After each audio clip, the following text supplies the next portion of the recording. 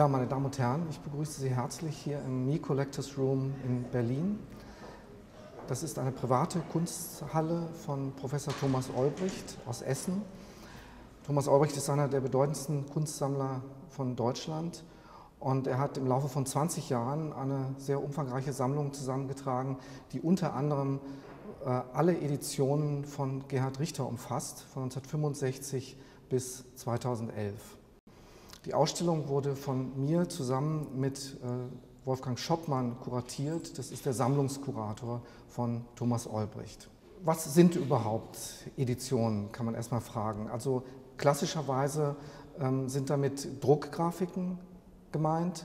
Bei Gerhard Richter geht es aber auch noch um andere Medien, Gemäldeeditionen, die Fotoeditionen, die Künstlerbücher, die Künstlerplakate, sowie Multiples, das sind also dreidimensionale Auflagenobjekte.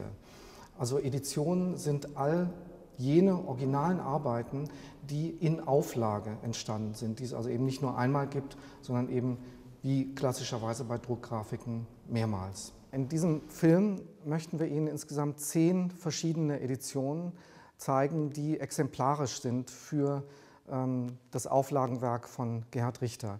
Die erste Arbeit, die ich Ihnen gerne vorstellen möchte, hängt hier hinter mir.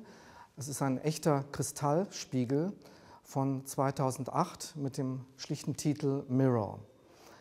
Gerhard Richter ist ein Künstler, der sehr kritisch und auf sehr grundlegende Weise die Bedingungen und die Möglichkeiten einer heutigen zeitgenössischen Kunstproduktion reflektiert und auslotet. Das heißt, er ist ein Künstler, der eine Art Grundlagenforschung betreibt über die Möglichkeiten des Bildnerischen. Das heißt, er stellt ganz grundlegende Fragen, was ist überhaupt ein Bild? Was kann ein Bild heute überhaupt noch sein? Vor dem Hintergrund einmal unserer Mediengesellschaft, aber auch vor dem Hintergrund der langen kunsthistorischen Tradition. Und diese Arbeit von 2008 zeigt ganz exemplarisch, wie radikal zum Teil diese Fragestellungen für Gerhard Richter sind. Dieses Kristallspiegelobjekt, also ein Multiple, reflektiert natürlich erwartungsgemäß den Kontext oder auch mich selbst, wenn ich jetzt davor stehe. Und es ist also ein Bild, was sozusagen von alleine entsteht. Richter hat also nicht festgelegt, dass wir etwas ganz Bestimmtes sehen, sondern das, was wir sehen, also das Spiegelbild, ist völlig abhängig davon, wo sich der Spiegel eben befindet. Und es ist auch abhängig davon, aus welcher Perspektive wir auf den Spiegel schauen. Das bedeutet, dass eben nicht der Künstler das Bild konstituierende Subjekt ist, sondern wir selber, wir Betrachter, machen sozusagen das Bild. Und damit wird natürlich jede Vorstellung von genialischem Schöpfertum oder von fantasievoller Kreativität verneint, weil es eben wir selber sind, die das Bild machen. Umberto Eco hat einmal gesagt, das Spiegelbild ist nicht interpretierbar, da es keine Deutungsvorgabe des Sichtbaren liefert. Das heißt, dass der Spiegel oder das Spiegelbild sozusagen ein Bild der Leere und der Fülle zugleich bietet. Fülle deswegen, weil es eben eine unendliche Anzahl von Bildern oder der Spiegel ermöglicht eine unendlich viele Anzahl an Bildern. Aber gleichzeitig ist es auch ein Bild eben der Leere, weil das Spiegelbild interpretiert ja nichts. Also es zeigt sozusagen ja nur zufällig etwas, aber es wird nichts gedeutet. Also es gibt nicht das, was wir normalerweise von einem Bild erwarten, dass der Künstler seine subjektive Weltsicht vermittelt, sondern Richter lässt das Bild von alleine entstehen. In den 60er Jahren hat Gerhard Richter vor allem die Möglichkeiten des Bildnerischen dadurch reflektiert, indem er einen Rekurs auf eine medial vermittelte Wirklichkeit in Form bereits vorhandener Bilder unternommen hat. Das heißt, er hat fotografische Motive ausgewählt aus Zeitungen, Zeitschriften, Büchern, Lexika oder auch privaten Fotoalben.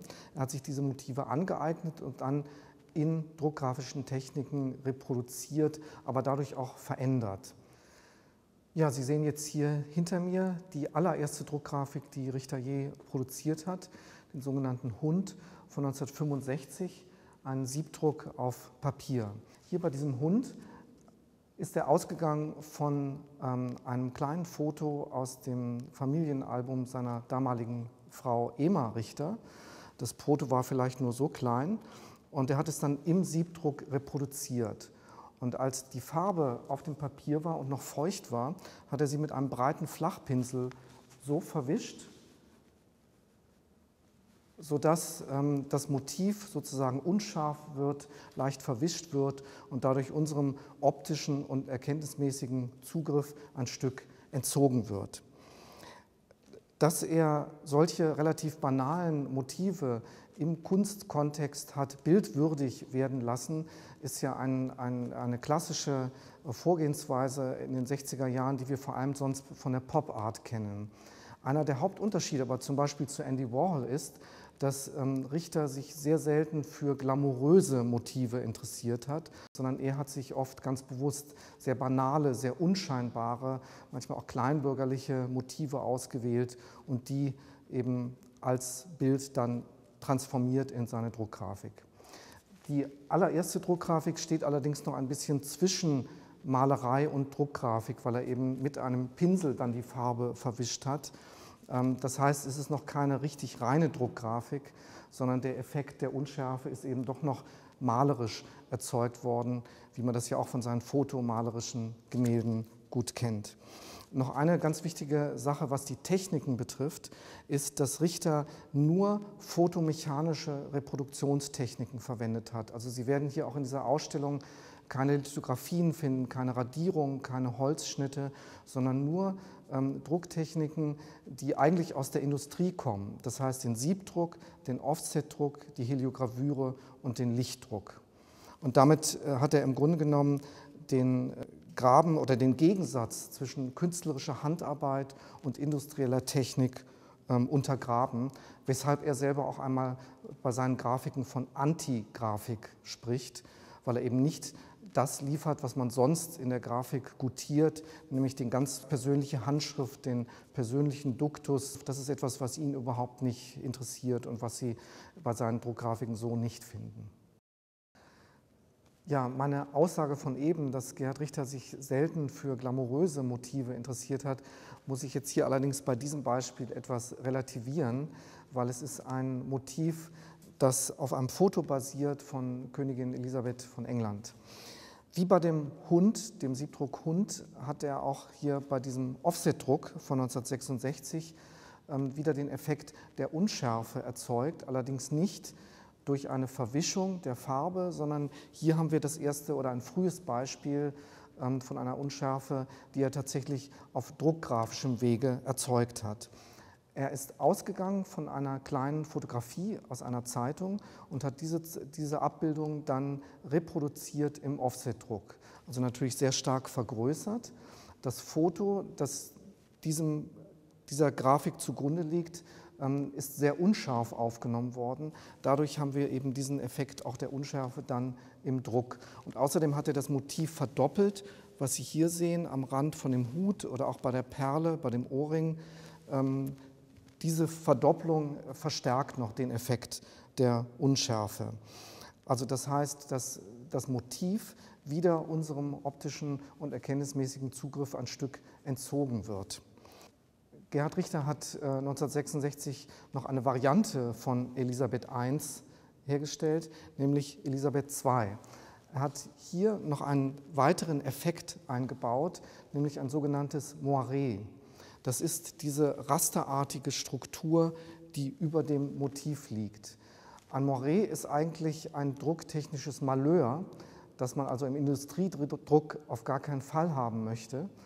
Es ist eigentlich ein Fehler im Druck, aber Gerhard Richter hat diesen Effekt ganz bewusst eingebaut, um eben das Blatt oder das Motiv noch stärker zu verfremden und noch mehr diese Unschärfe zu erzeugen. Gleichzeitig betont er aber auch das, was das Blatt überhaupt konstituiert. Ein Offsetdruck besteht ja immer aus kleinen Rasterpunkten und diese Rasterpunkte werden sozusagen hervorgehoben durch dieses Moiré. Also es wird uns bewusst gemacht als Betrachter, dass das Motiv ein vermitteltes Bild ist. Wir sehen eben nicht die Königin, wir sehen ein Bild von der Königin. Der Offsetdruck Betty von 1991, den Sie hier im Hintergrund sehen, ist Gerhard Richters berühmtestes und wahrscheinlich auch erfolgreichstes Motiv, das er je produziert hat. Es gibt kein anderes Motiv, das so häufig abgebildet worden ist in Büchern, auf Katalogen, in Postkarten, Postern und so weiter. Es handelt sich um einen Offsetdruck, der auf einer Fotografie basiert von dem Gemälde Betty. Das Gemälde ist einige Jahre, ich glaube 1988 entstanden. Richter hat also zuallererst eine Fotografie von seiner Tochter hergestellt, die in einem rot geblümten Kapuzenbademantel wahrscheinlich auf einem Tisch sitzt und sich nach hinten wendet. Dieses Foto hat er dann gemalt. Das Gemälde ist dann wiederum fotografiert worden und dann im Offsetdruck reproduziert worden. Wobei das Gemälde schon anders aussieht, also in seiner ganzen Erscheinung eine ganz andere Anmutung hat als dieser Offsetdruck, der ja ein weißes Passepartout hat, einen Rahmen. Und also die Druckgrafik sieht wirklich anders aus als die Vorlage. Das ist Gerhard Richter auch ganz wichtig. Der Titel Betty suggeriert ja, dass es sich um ein Porträt handelt, weil Betty ist ja eine bestimmte Person. Auffälligerweise wendet sich Betty aber ab. Das heißt, es ist ein gesichtsloses Porträt, was in der Kunstgeschichte relativ selten nur vorkommt. Dadurch verneint Richter aber all das, was normalerweise wir von einem Porträt erwarten. Das heißt, wir haben keine auf Wiedererkennbarkeit angelegte Darstellung der Person Betty, weil wir sehen ja nicht ihr Gesicht. Und dadurch haben wir aber auch keine Interpretation der Person oder der Subjektivität von Betty, weil der Künstler sozusagen nur sie von hinten zeigt, aber nicht ihr Wesen, ihren Charakter interpretiert. Wir haben Betty gegenüber ein kleines monochromes Gemälde aufgehängt. Es ist kein Unikat, sondern auch eine Edition, also eine Gemäldeedition, eine Malerei, die in Auflage entstanden ist. Das Bild heißt einfach nur Grau und ist von 1974. Betty schaut in dem Offsetdruck im Hintergrund auf ein solches Gemälde und wir sehen bei Betty auch hier die Unterkante dieses Gemäldes. Es ist natürlich viel größer als die kleine Gemäldeedition, aber sie schaut wirklich also auf ein anderes Kunstwerk von Gerhard Richter. Sowohl die Druckgrafik als auch das Gemälde verbindet etwas, weil beide Arbeiten zeigen sozusagen eine Ästhetik der Absenz, eine Ästhetik der Abwesenheit, weil Richter bei dieser grauen Malerei im Grunde genommen jede Aussage verweigert. All das, was wir normalerweise von einem monochromen Bild erwarten, wird hier negiert. Wir haben also weder eine expressive Visualität der Farbe, es ist eine ganz neutrale Farbe, ein totes Mausgrau, könnte man sagen. Wir haben aber auch keine besondere Materialität im Farbauftrag, das spielt also auch keine Rolle, aber es gibt auch keine symbolische Bedeutung der Farbe, also keine Transzendenz oder Spiritualität wie bei den blauen Gemälden von Yves Klein. All das wird hier verweigert und das ist sehr raffiniert von Richter, dass Betty eben auf ein solches Bild im Hintergrund schaut, weil beide verschiedenen Bildgattungen, also das Porträt und die Monochromie, verweigern das, was wir von der Bildgattung eigentlich erwarten. Also das heißt, wir sehen nicht das, was wir normalerweise mit einem Porträt verbinden und wir sehen auch nicht das, was wir normalerweise mit einer Monochromie verbinden. Das heißt, dass also im Grunde genommen das Bild im Hintergrund eine sinnbildliche Funktion hat und das Bild, was wir selber von Betty sehen, quasi wiederholen, wenn auch auf ganz andere Art und Weise. Bei diesem Offsetdruck von 1974 mit dem Titel 1260 Farben haben wir genau das gegenteilige bildnerische Prinzip von der monochromen Malerei. Wir haben hier nämlich ein sehr farbiges, ein sehr geradezu buntes Blatt. Es ist aber auch wieder eine abstrakte Arbeit, die also nichts darstellt, die völlig selbstbezüglich ist. Richter hat 1966 angefangen, sogenannte Farbtafelbilder herzustellen. Das heißt, er hat Farbmusterkarten, wie sie jeder aus Farbenhandlungen kennt, wenn man sich einen Farbton aussuchen will, ausgewählt und als Malerei dargestellt. Also er hat wirklich Farbmusterkarten gemalt. Diese Tafeln bestehen aber meistens nur aus relativ wenigen Farbquadraten oder Farbkästchen, die dann im Laufe der Jahre aber immer komplexer wurden und immer kleinteiliger. Das heißt, auf solchen Farbmusterkarten basiert ursprünglich das, was Sie hier sehen, aber er hat hier eben keine Farbmusterkarte mehr gemalt, sondern ein ganz eigenständiges Bild ist daraus geworden. Sofort auffällig ist daran, dass wir es ja mit einer ganz strengen seriellen Ordnung zu tun haben. Das Blatt besteht aus 1260 kleinen Farbkästchen, die völlig gleichförmig sind und die aber auch völlig gleichwertig sind. Also ein Kästchen ist jetzt nicht wichtiger als das andere, sondern es ist eine ganz gleichförmige, gleichwertige Struktur, die wir sehen. Diese Struktur bildet zusammengefasst ein sogenanntes Raster. Die Kunsthistorikerin Rosalind Krauss hat ein solches Raster mal als Emblem der Moderne bezeichnet, weil solche Rasterstrukturen in Bildern gibt es tatsächlich erst seit dem frühen 20. Jahrhundert, also wirklich erst in der Moderne. Diese ganzen kleinen Kästchen bilden ein Höchstmaß an Ordnung, weil alle Kästchen sind ja rechtwinklig ausgerichtet. In der Farbigkeit bilden diese Kästchen aber eine völlige Unordnung, ja geradezu ein Chaos. Die Farben sind nämlich nicht geordnet. Das Prinzip, das Richter hier angewandt hat, um die Farbigkeit überhaupt festzulegen, ist das Prinzip des Zufalls. Er hat also für jede Farbe eine Nummer notiert, diese Nummer dann auf kleine Zettel geschrieben und in eine Tüte oder in einen Hut gelegt und dann die Nummern gezogen und danach eben die Farbigkeit der Kästchen festgelegt. Also wir haben es damit sozusagen mit einer künstlerischen Sprache zu tun, die völlig unhierarchisch ist, die völlig hierarchielos ist, die sozusagen anti-autoritär ist. Und das Ungewöhnliche daran ist eben, dass er das Prinzip des Zufalls verwendet hat und sich dadurch auch selber als Künstler wiederum völlig zurückgenommen hat, sondern die Struktur letztendlich dem Zufall überlassen hat. Ich sprach gerade bei dem Offsetdruck 1260 Farben über das bildkonstituierende Prinzip des Zufalls. Das ist ein Prinzip, das für Gerhard Richters Kunst sehr oft eine ganz wichtige, zentrale Rolle spielt und eben auch in seiner Malerei.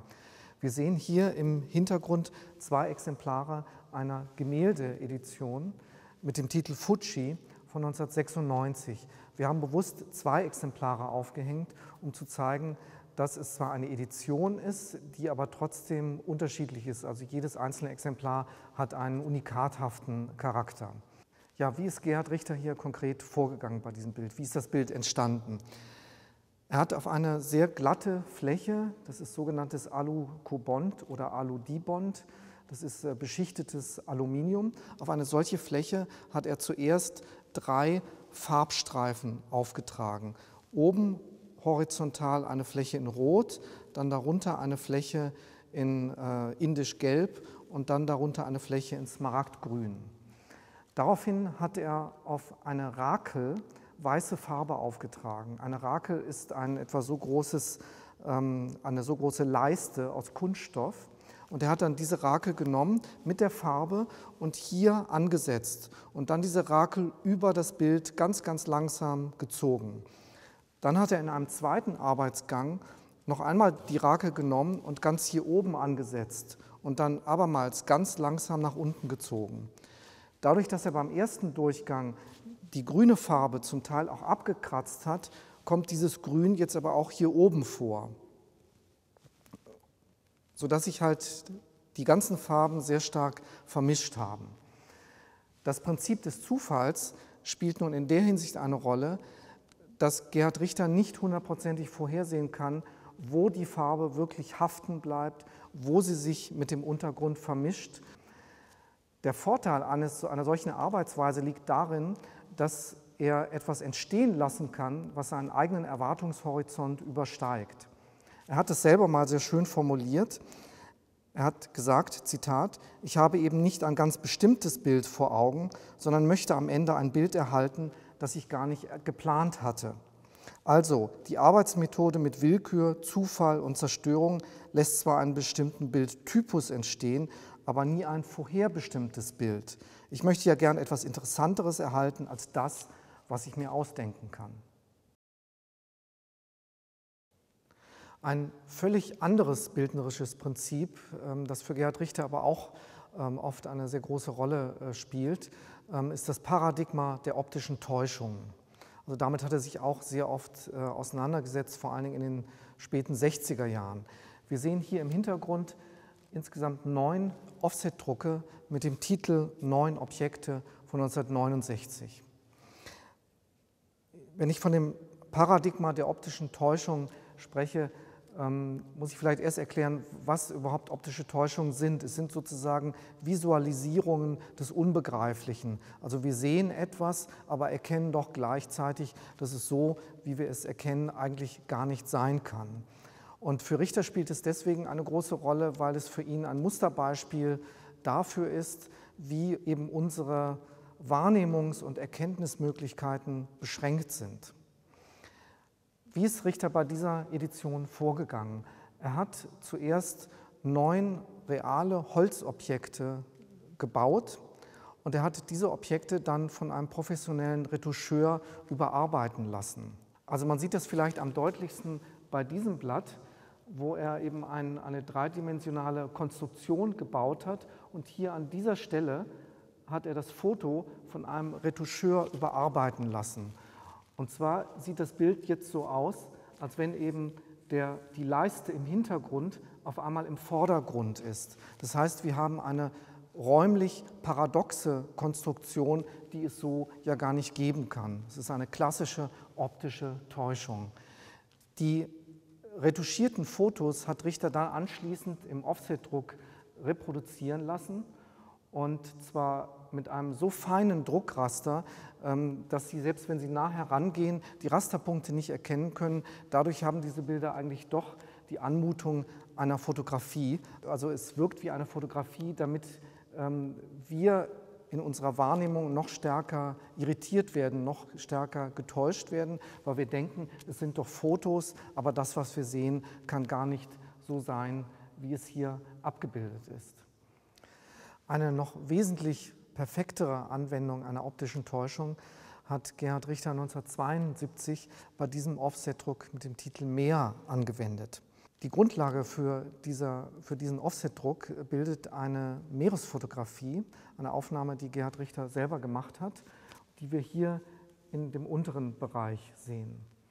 Den Himmel hat er abgeschnitten und durch ein zweites Bild ersetzt, also er hat eine Fotokollage hergestellt und der obere Teil des Bildes ist aber nicht ein Himmel, sondern ist wiederum ein Meeresbild, das er aber auf den Kopf gestellt hat.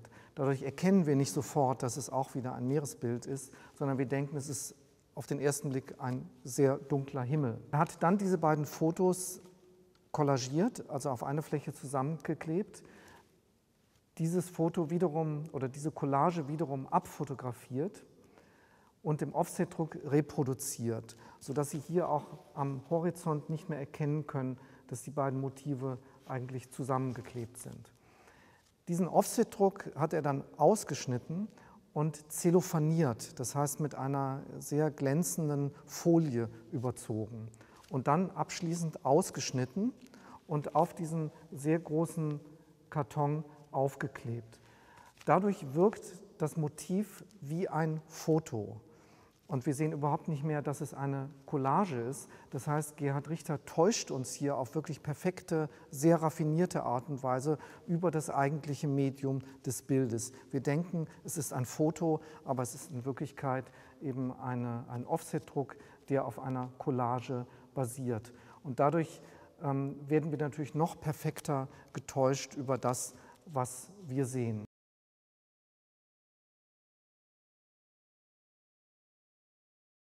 (1982, 83) hat Gerhard Richter insgesamt 25 Kerzengemälde hergestellt. Eines dieser Gemälde hat Richter dann verwendet für diesen Offsetdruck auf Papier von 1989 mit dem Titel Kerze 2. Bei solchen Kerzenmotiven sprechen manche Kunsthistoriker geradezu reflexhaft von einem Vanitas-Symbol. In der alten Malerei, zum Beispiel in der niederländischen Malerei des 17. Jahrhunderts, ist die Kerze, genauer gesagt die gerade verlöschende Kerze, in der Tat ein Vanitas-Symbol, das heißt ein Symbol für die Vergänglichkeit und Nichtigkeit alles Irdischen. Allerdings muss man bedenken, dass solche Kerzenbilder in der alten Malerei immer mehrere Elemente zeigen. Also es wird niemals eine Kerze alleine dargestellt, sondern sie ist immer eingebettet in einen größeren Zusammenhang von anderen Elementen.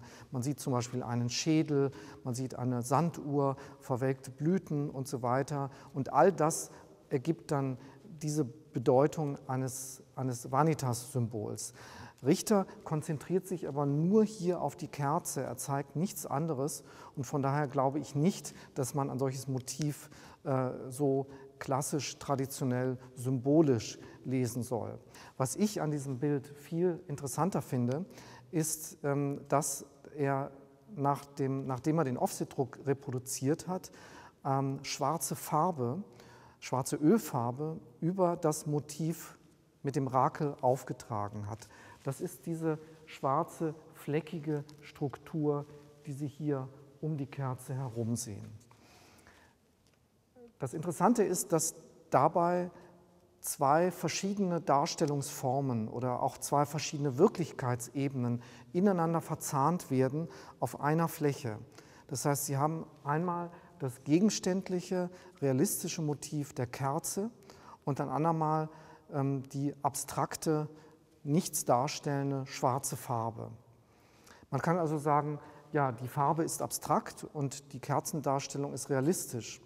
Man könnte aber genauso gut sagen, die Darstellung der Kerze ist ja nur eine Illusion, sie ist nur scheinhaft, während die schwarze Farbe ist real, sie ist materiell wirklich da, sie sitzt fast pastos auf der Fläche auf, sie ist also fast greifbar, sie ist eigentlich dann doch realistischer als die Kerze. Also diese Ambivalenz von Realismus und Abstraktion oder Abstraktheit, diese Ambivalenz von Schein und Wirklichkeit ist etwas, das in vielen Bildern von Gerhard Richter eine ganz grundlegende Rolle spielt. Und dieses hier ist ein sehr schönes Beispiel für eine solche Ambivalenz dieser beiden Darstellungsformen, die in einem Bild auf einer Fläche zusammengebracht werden. Ja, das letzte Bild, was ich Ihnen gerne zeigen möchte, trägt den Titel September von 2009. Es ist eine Arbeit, an der vielleicht die meisten Besucher relativ achtlos vorbeigehen werden. Es ist ein etwas unscheinbares Bild, es hat keine kräftigen Farben, es fällt nicht direkt auf. Wenn man es sich aber genauer anschaut und dann realisiert, was dargestellt ist, stockt einem wahrscheinlich im ersten Moment der Atem. Denn es zeigt den Moment, als am 11. September 2001 das zweite Flugzeug in den Südturm des World Trade Centers kracht und in einer großen Explosion das Gebäude zerstört. Und die sehr starke, ja geradezu apokalyptische Symbolkraft dieses Anschlags hat auch unsere visuelle Vorstellung von Terror verändert, da das Ereignis oder da dieses Attentat sozusagen als großes mediales, globales Medienereignis inszeniert worden ist. Sowohl das Ereignis selbst wie auch dann die vielen, vielen Millionen Bilder, die davon dann in den Medien kursierten, haben natürlich auch Künstler sehr stark beschäftigt und viele Künstler haben sich gefragt, ob sie selber diese Bilder bearbeiten könnten, ob sie selber sozusagen künstlerisch sich damit auseinandersetzen könnten. Also auch Gerhard Richter fand anfangs wirklich keine Möglichkeit, sich damit auseinanderzusetzen, hat aber dann 2005 doch ein Foto genommen aus der Zeitschrift Der Spiegel und hat das in Malerei übertragen. Und 2009 hat er dann dieses Gemälde wiederum in einen Druck, in eine Druckgrafik transformiert. Also das ist das, was wir jetzt sozusagen sehen, ein Digitaldruck auf Vinylfolie zwischen zwei Glasplatten montiert. Bei dem Gemälde war sich Richter absolut bewusst, dass es nichts bringt, das Motiv einfach nur realistisch darzustellen. Es wäre dann wahrscheinlich einfach nur eine platte Illustration, die wir angesichts der vielen Millionen Bilder, die wir davon von diesem Ereignis haben, ja auch sozusagen gar nicht brauchen. Deswegen hat er das Motiv dann sehr stark bearbeitet, und zwar hat er die noch feuchte Farbe mit einer Rakel abgekratzt von der Leinwandoberfläche. Das heißt, er hat das Motiv ein Stück abstrahiert, sodass man es eben gar nicht auf den ersten Moment erkennt. Er hat uns als Betrachter eine Distanz auferlegt.